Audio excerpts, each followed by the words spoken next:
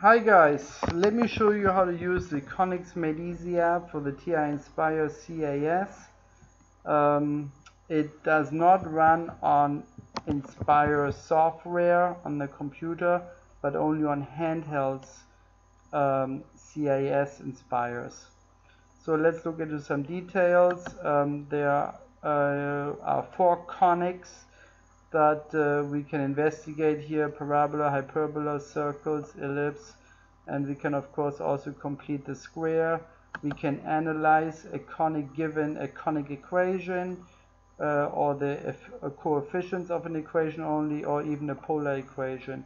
And we can also perform the rotation of axis, where you enter a conic equation, and you can also read about the rotation equations. So let's start off with let's say a conic as a parabola. So we can enter the vertex of a parabola, say 1 and 2, and let the p-value be 2. So if you scroll up, you can see that we have here a parabola equation right here. Everything is of course done step by step for you. X minus 1 squared equal 4 times 2, which is the p-value, y minus 2 squared, and then you expand both sides and bring all the terms to one side, and that will give you your quadratic equation. I'm sorry. And yes, this is for a parabola that is located vertically, but if you are looking for a parabola that is located horizontally, you would get this conic equation here in an expanded format down here. However, if you are given a quadratic equation like you normally are, you're going to use the conic analyzer and enter the equation such as x squared plus y squared equals 9. Everybody knows that makes a circle. Well, we can do our step-by-step analysis on this given equation. The discriminant turns out to be -4, which implies that our conic is a circle. So you get to see the circle equation. In our particular example, the center is 0, 0, radius is 3. So therefore we have this circle equation, and we also give you more information, which is the eccentricity, the circumference, and the area of the conic at question here. So if you change it, x squared minus y squared, everything changes dramatically. All of a sudden we have a hyperbola. So this hyperbola opens to the left and right and has a vertex still 0, 0, and the a and b factors are 3 each here.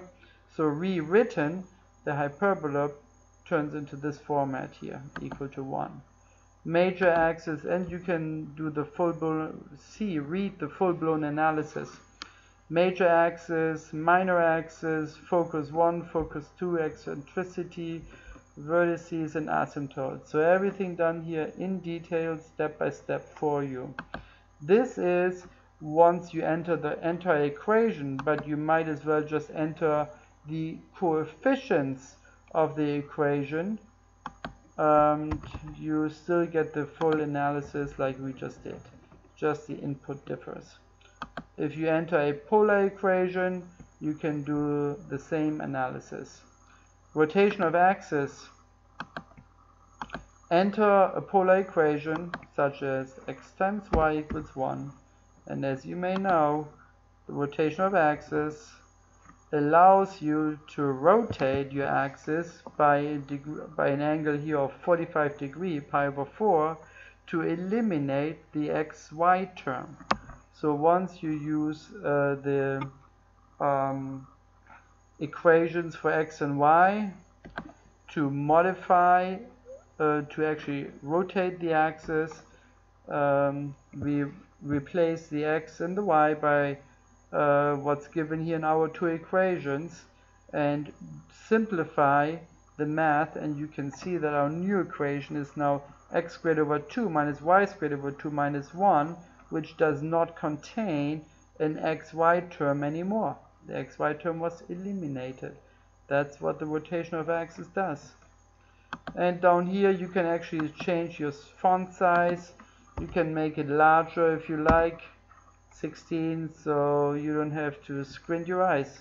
Anyways, I hope you enjoyed the Conics Made Easy app. It does everything step by step. You will always get free upgrades for a lifetime.